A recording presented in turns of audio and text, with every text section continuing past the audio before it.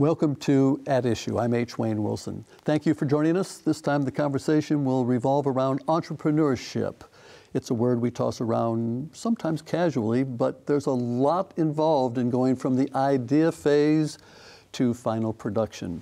We're going to be talking about that with leaders of organizations that help entrepreneurs, and we also have an entrepreneur in the studio to discuss how her company is taking a long time to get up and going.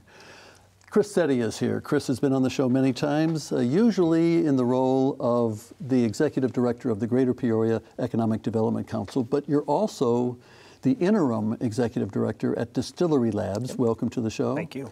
And we'll talk about Distillery Labs in just a moment.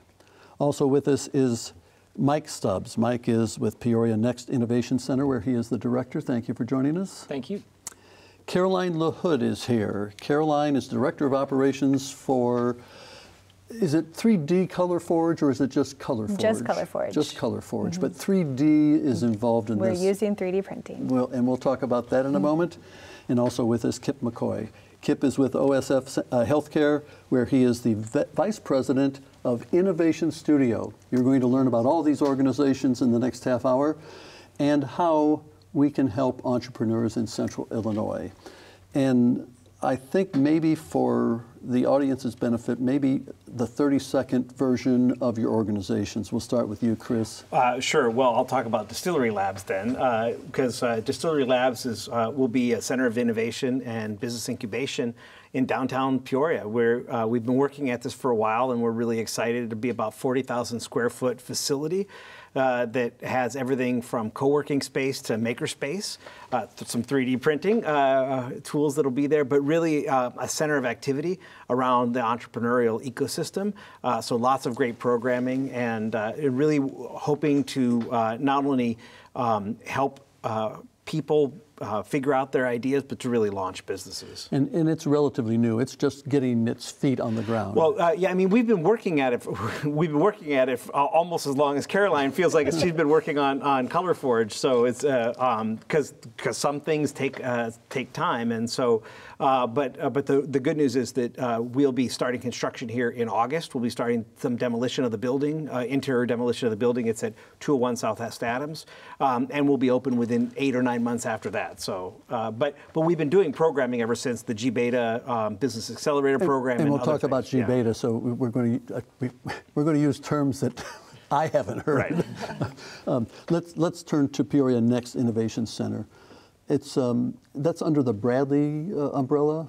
Yeah, so Peoria Next is operated and financed by Bradley University. So it's a business incubator. It was built 15 years ago, and so we have research laboratories that startups and entrepreneurs can use to then help them scale and grow. The idea is we provide below market rates for those startups to have space to really figure out their idea and get that idea going, and then once they get to the scale, then graduating out into the community. So Chris, this is not a competition between the two. No, think of it as, and I think Mike earlier when we were talking before, talked about it like a spectrum, right? So we're Distillery Labs. Well, first of all, and what Peoria Next offers is a really unique opportunity, especially around wet labs and research labs, where Distillery Labs is probably a little more agnostic when it comes to what sorts of businesses. And we purposely aren't building wet labs within Distillery Labs, that if we get companies that eventually need that, they'll move into Peoria Next. Peoria Next has some spaces that aren't wet labs as well, that are really, we think of as graduation spaces of people who will come through Distillery Labs, because Distillery Labs isn't going to be designed to house companies. They're more to house individuals or very small companies, and then the idea is to graduate them into Peoria Next, where they'll refine their business and then eventually graduate out of there. So how does Innovation Studio at OSF Healthcare fit into all of this?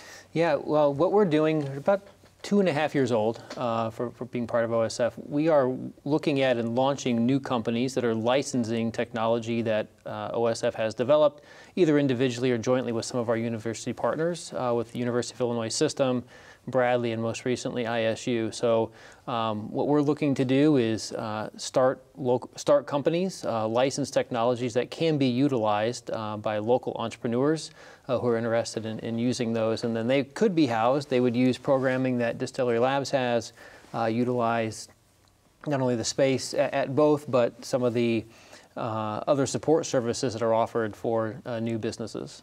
I want to talk about some of the challenges that face organizations that are starting up. But first, I thought we'd use ColorForge as an example, and then if the three of you could input into how you might help a company like ColorForge, because you're almost 9 years into your idea. Yeah, I would say 9 years into our technology. The company's newer, and all of these men here have been huge helps already. ColorForge is the beauty industry's technology partner for reimagining cosmetics. So we're able to unlock volume production and sustainable production of bespoke products. And we do that through 3D printing. We have a patented form of 3D printing called binder jet manufacturing, and we're able to produce an agile supply chain, bespoke products, green packaging, to really transform how the beauty industry is currently manufactured. So the 3D printer makes the cosmetic and the biodegradable container? Yeah, so that's what makes us really unique, our patented process. So traditionally, cosmetics are printed or compacted into a metal, like hard to recycle metal pan. So our process instead prints a biodegradable structure around each cosmetic, and it's made out of earth minerals, so it's completely biodegradable. Just toss it when you're done. So it's a very sustainable process. So it was 2014 that, and I always use the term, you were doodling on a napkin. Yes. Yes, so my husband, John LaHood, is the founder, and he patented the technology. And I love our origin story, as I've said before. He had the idea. He actually saw binder jetting in a sugar process. So they were printing sugar into sculptures. And so he thought, why can't we do that with makeup? He has 7 sisters, so he's always around makeup.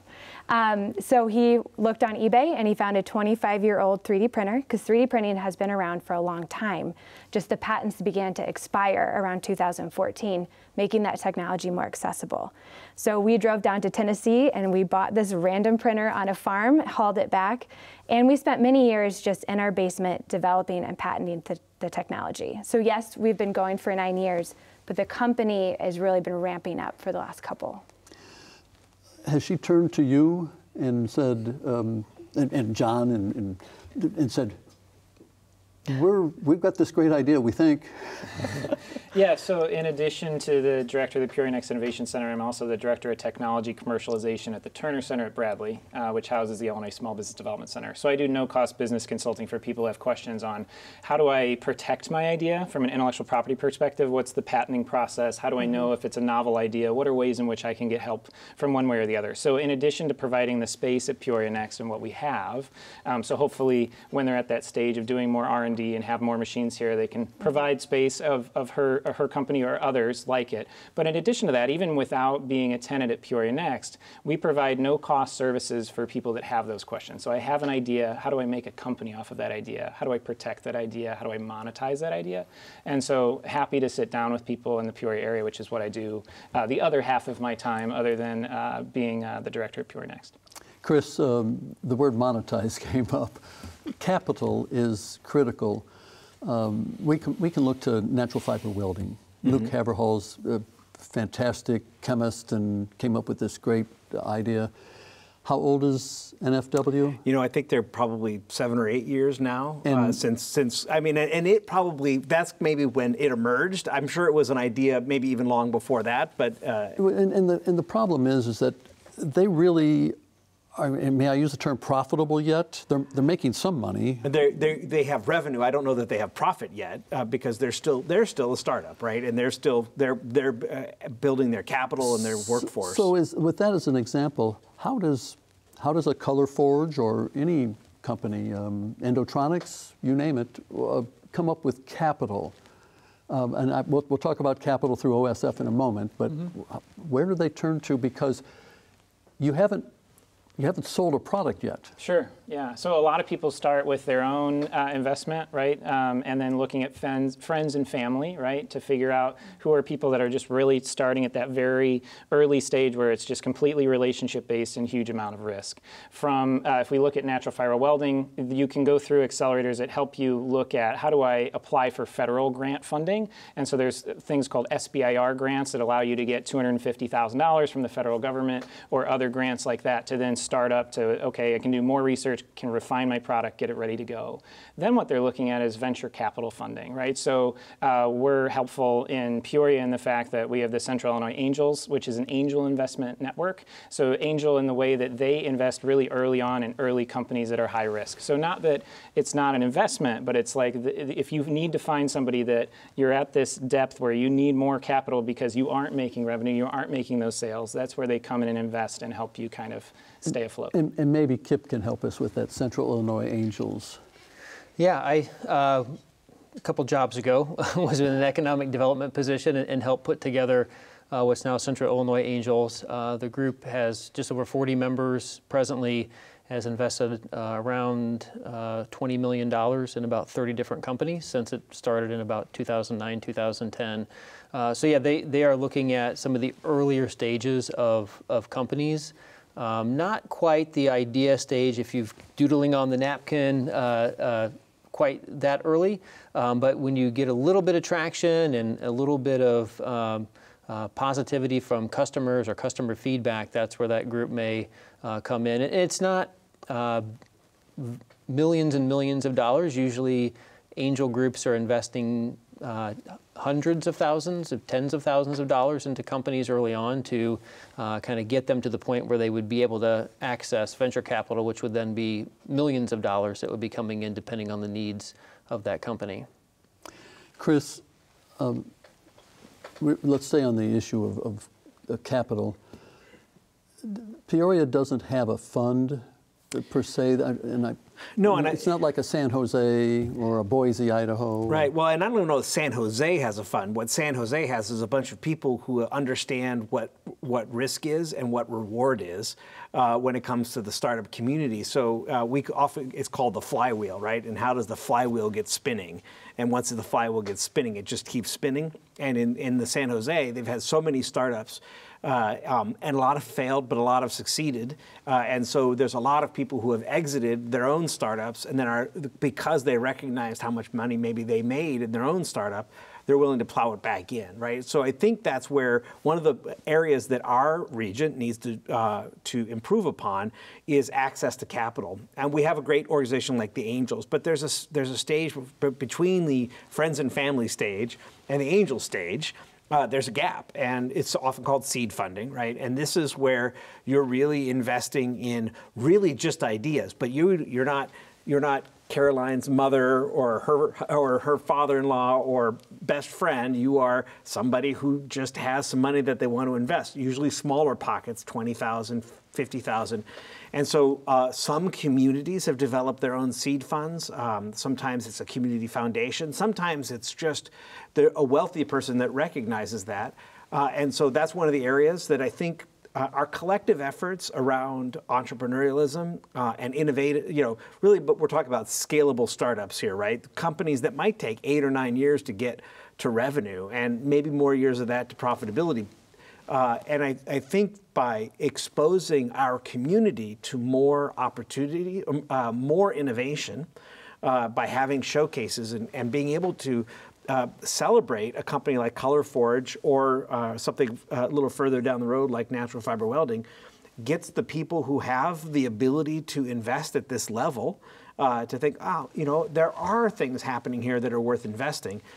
There are not a lot of national seed funds. They tend to be local because they are people who both recognize the opportunity to make money, right? You don't go into investing in a seed round to lose it, but you also recognize that you place lots of small bets and hope a couple of them pay off.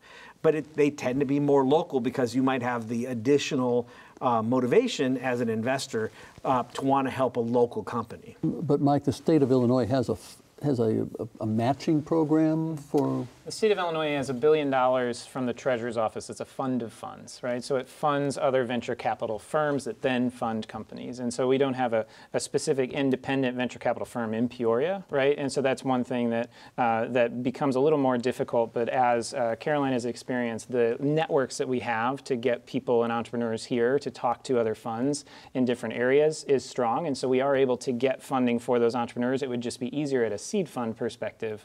As Chris was saying, interesting if, from a hyper-local perspective, in that very early stage, we had our own independent fund. And so to the extent we do that, there are organizations that then will assist or match those funds that are raised. It's just the process of getting that type of company, if you will, created in the area and getting the support from the community of what that looks like and how to actually get it going. And I think it's difficult for the public sector to do this in many ways, right? Because it's taxpayer dollars, and you're betting taxpayer dollars often on startups, and so it may be unpalatable politically or amongst the citizenry.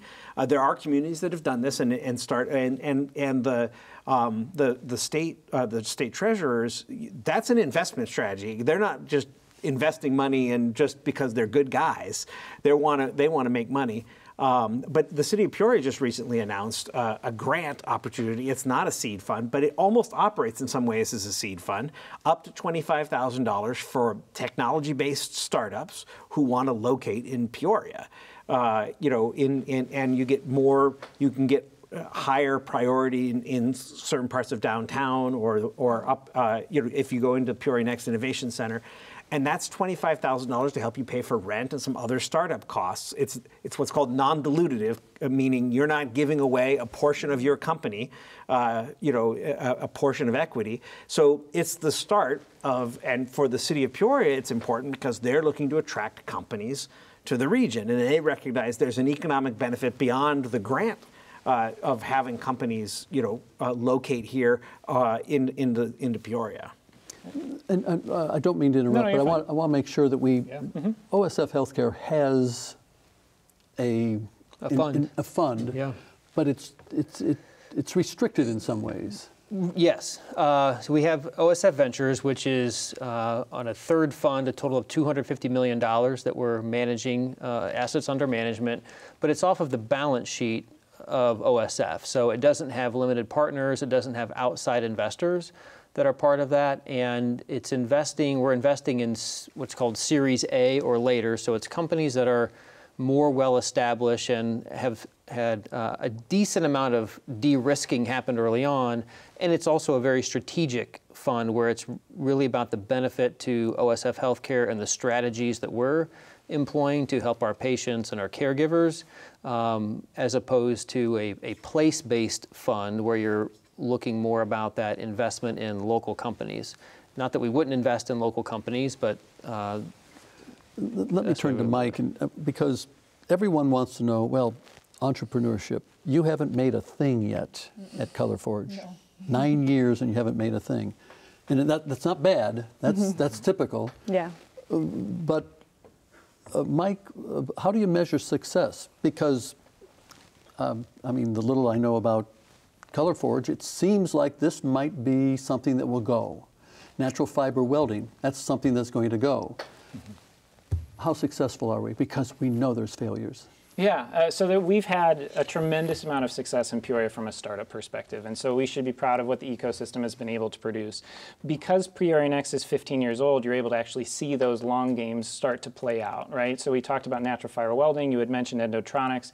Endotronics is a company that does an implantable heart device for people susceptible to heart failure.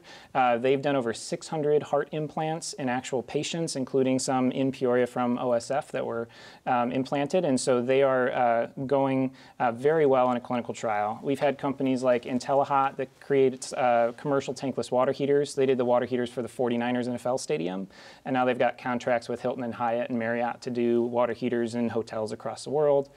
We have companies like Velocity Labs that's now located here that originally started with 2 people. I think they're at 20 now and are growing rapidly at Peoria Next. And so what are ways in which we can keep those types of biotech companies that are doing bioanalysis at a scale here?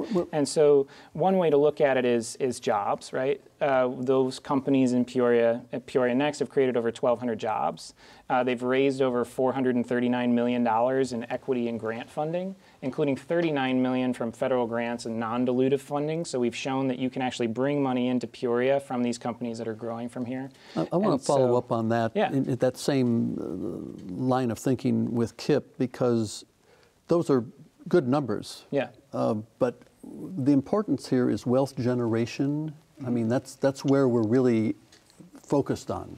Yeah, that's really what as Chris was mentioning earlier, I think he used the term flywheel. It's really when you invest in these companies and the companies become successful and ultimately they have an exit, so they either go public or sell to another larger corporation, there is a multiple on the dollars that were invested, and then that goes back to those original investors, those angel investors, the founders of the company, and then you'll see those dollars reinvested in additional startups because you've created this newfound wealth and people get more comfortable with that investment and being able to invest in those companies. So you start to see, as Chris mentioned, in San Jose and the Silicon Valley and the places Boston that we know, they've had that success going for a number of years.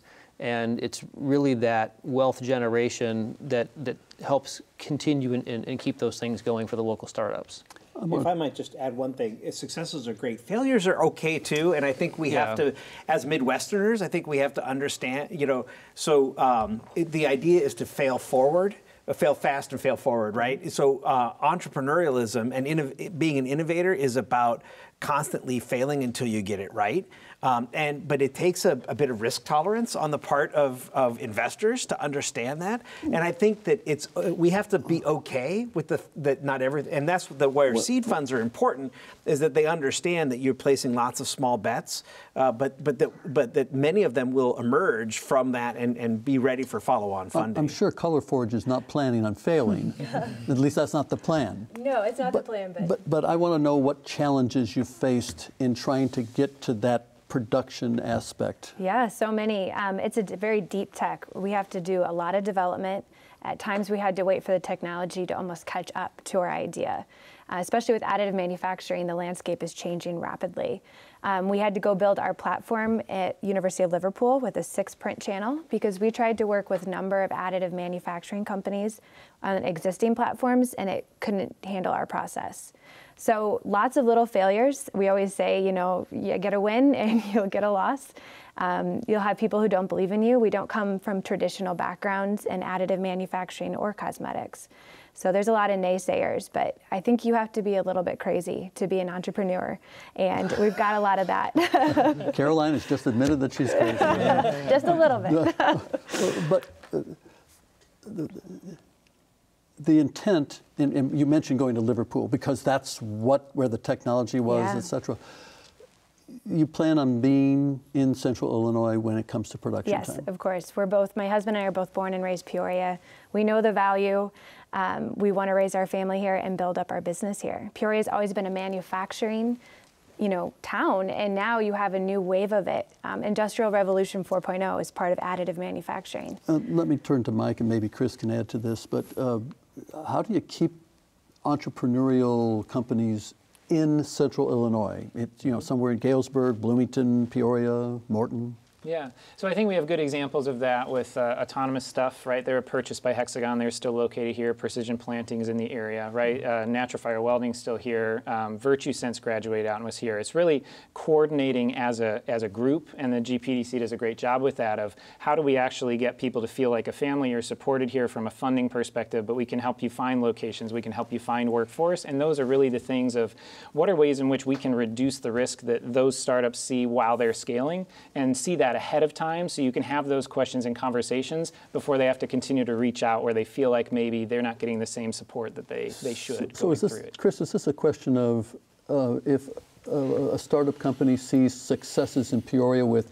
they stayed in Peoria, we saw that happen, we might as well do this. I think that's a good point. I think the fact that Natural Fiber Welding, which for a while may have thought, well, we're not going to be able to scale this company here, the fact that they are able to scale the company here, I think, is a signal to other companies. Both, and I will say, we talk about entrepreneurship and innovation a lot when it comes to kind of growing our own, the LaHoods of the world. I think that we could be the type of place that actually imports innovators and entrepreneurs as well.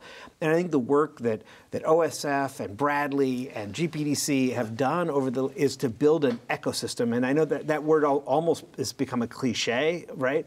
But it's to surround our entrepreneurs with support. Right, I think there's still a gap when it comes to the financial capital, but there's no gap when it comes to support. And I think Caroline would hopefully echo that. When our innovators say they've got an issue, there are people who are ready to jump in. Both Mike and I, Andrew Nui, the folks at G Beta who work under the Distillery Labs that are plugged in not only here locally with a network of people, but internationally to make those connections. And with that, we'd like to talk about a lot of other things, including how you take some ideas from USDA lab, et cetera, and create something for jobs here in Peoria. But we'll save that for the next conversation on that issue. Let me say thank you to Chris Setti, who is Interim Executive Director at Distillery Labs, and to Caroline LaHood, who is Director of Operations at ColorForge, and to Mike Stubbs, and to Kip McCoy. Kip is at OSF, and Mike is at Peoria Next. Thank you all for the conversation. We'll be back next time with a discussion. We're going to talk about OSF healthcare again next time, but this time it's about the need for healthcare at home. OSF Healthcare has a method to provide quality healthcare, hospital-level healthcare at your home on the next Issue.